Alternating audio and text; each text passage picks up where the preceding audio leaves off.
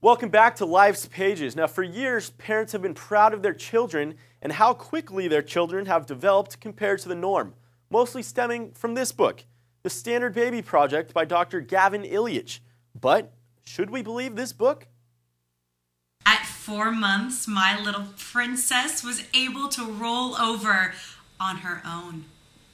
My baby was able to crawl at 9 months. My little girl could say mom and dad at 8 months. That's 2 years faster than the average baby. Yeah, according to what? The Standard Baby Project.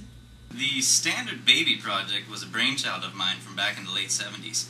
I sought to answer the question, what is normal? Because women kept coming to my office asking me, what is normal? Or my child's progressing at such and such a rate, is that normal? So I sought to find the most average baby from a population of babies at the Lindenberg Municipal Hospital. And I'd use this average baby as a measurement tool to measure other babies against, to measure their normalcy. Sort of a barometer in baby form. Dr. Ilyich is a moron. His methods of finding the standard baby were unconventional and illogical. I mean, technically speaking, the average baby can do a better job finding the average baby than Dr. Ilyich. He was the first and last person to use an average meter, an unimpressive rod-like device he claimed to accurately measure the made-up term averageness.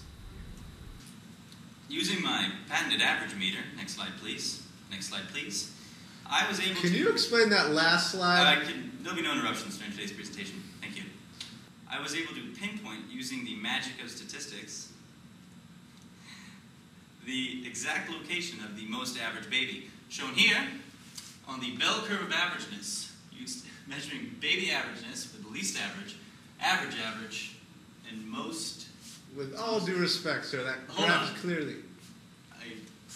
There. The sample size is only 1. I know that now! Through observing patient X, we've discovered the following benchmarks to be average or normal. For instance, in a little under a year, he can start tracking objects with his eyes. Dr. Ilyич's standard baby had an 18-month gestation period and came out with a full body of hair. The average baby can walk with support at 2 years of age. The average baby can walk without support at 15 months. At about 8 months, he can show that he likes to play. The average baby can draw with crayons at 12 years of age. The actual baby can open doors at 3 years. Average babies cannot open doors. Ever.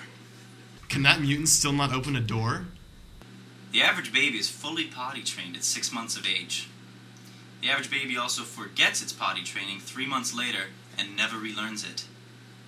I actually published an article a week after disproving the Standard Baby Project, but parents continue to ignore it so they can feel better about the development of their child. The kid's a freak. At 1.5 years, my baby stopped using a sippy cup.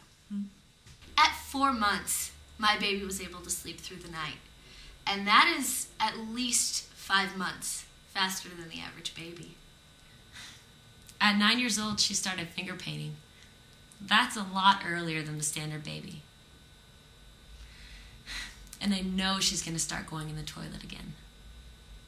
After showing Ilyich the past segment, Ilyich had no comment, but did urge us to get ready for his new book that he wrote about sexology, what Ilyich claims to be a new religion for women who say that they watch Sex and the City religiously. We'll be right back.